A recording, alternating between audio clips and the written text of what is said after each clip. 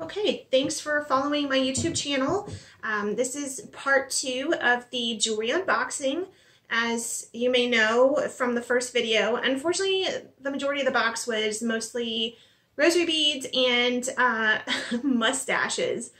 What I'm going to do with that many rosary beads and mustaches, I don't know. We're going to have a bead party and that's all that's going to be there because that's all we got out of that box. I wasn't going to do a second unboxing video. However, I was really hoping that we would find more actual jewelry because that's what I paid for. So I do want to go ahead and open this second box. Again, it was also labeled that it was opened and resealed by the U.S. Fish and Wildlife. So that's kind of a little scary, but I found no critters in the other box. So I think we're good on that one. Again, this one is the same kind of thing. It's full to the brim overflowing, and I'm not going to go through every single piece, but we're going to pull out, you know, as many as we can, and go from there. So those were rosary beads and mustaches. What I can see from here, though, is actually there's quite a bit of mixed match jewelry in here, which is a really good sign. All right, the first piece I'm pulling out is a black and gold piece. I'm going to go ahead and open this up. See if we can figure out what is in here. Ooh, look at that. That's fun. That is really pretty. It's got a bunch of like multifaceted stones, plastic. They're plastic, but real sparkly in the light. So as you can see.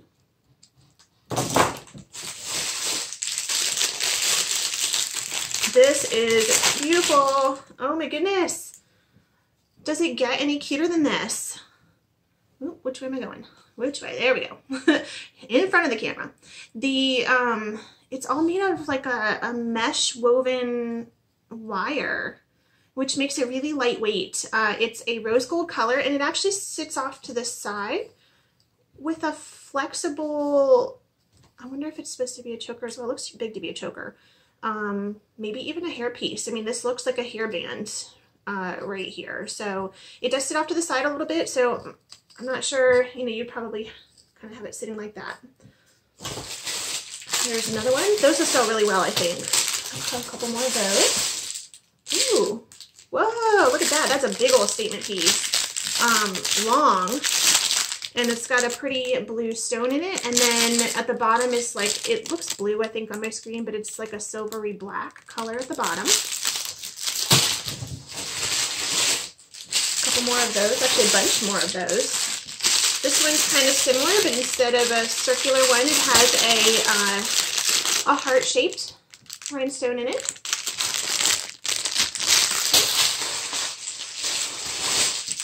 Another heart-shaped one. A whole pile of those. Hopefully they sell well because we got a few of them. Ooh! Oh, look at that. That's so pretty. That's just like that black one. It's just this pretty blue color. The light, I don't think you can really tell because I'm actually losing my daylight here, but the light is just shining right through them and is really picking up the colors. Really pretty. And we have a bunch of those as well. Wow, a whole bunch. I'm going to stand up here and it's so pretty. That's exciting. Okay, so this box is so far doing much better than the last box. I see no rosary beads or funky mustaches. It was almost like a joke opening that one. But we have a bunch more of these statement pieces. The blue one just fell out of the bag. It's a lion. Look, I don't know if you can see it. I think I have my camera upside down, so every time I turn it one way, I think I'm going the other way. All right, it's a little lion face, and he's just like a charm on a chain. Oh, that's pretty. This is a Druzy style heart-shaped necklace, and they're two-sided. So what I like about that is when you put a necklace on, what I don't like about statement pieces is you move a little bit and they start kind of rolling around and you get like the underneath side always showing on the outside, and that's not fun for anybody. See if I can get close enough and show you. These are super sparkly, and they just have so many facets to catch the light on a, they're like a light pink color, and it's sitting on a gold chain. We have a couple more of those. Oh, and my favorite, we couldn't go through the box without rosary beads. And in fact, it looks like maybe the bottom part of the box is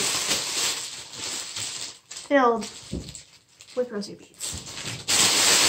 I really hope not. I mean, it's not that I have anything against rosary beads, it's just when you buy a box and you expect it to have necklaces, that's what you want. Oh my goodness.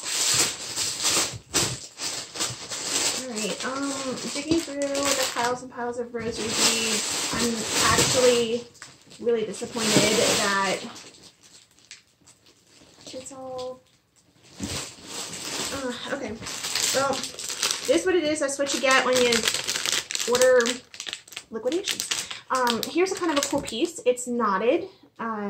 It's got a gold chain on it, and it's got like an actual white knot with black rhinestones kind of throughout the piece.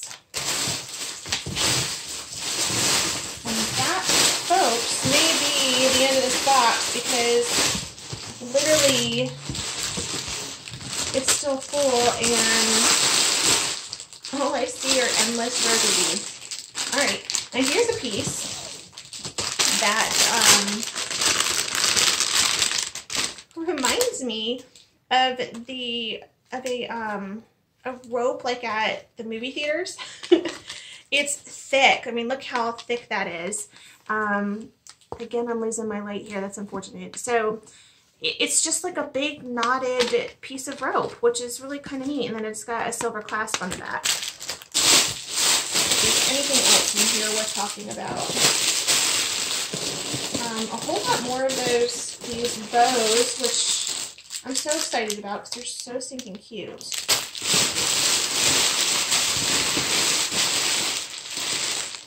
There's not really much else new in there, I don't think, without actually pulling everything out. There are some pieces that I saw in the other box. I guess they probably went hand in hand. A few other multiples.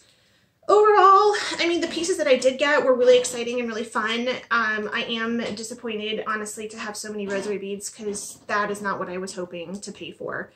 So, well, keep watching. Follow us on YouTube and keep watching. Hopefully we'll continue this. I might try some other items, not just jewelry, but other things as well, and see what works for me.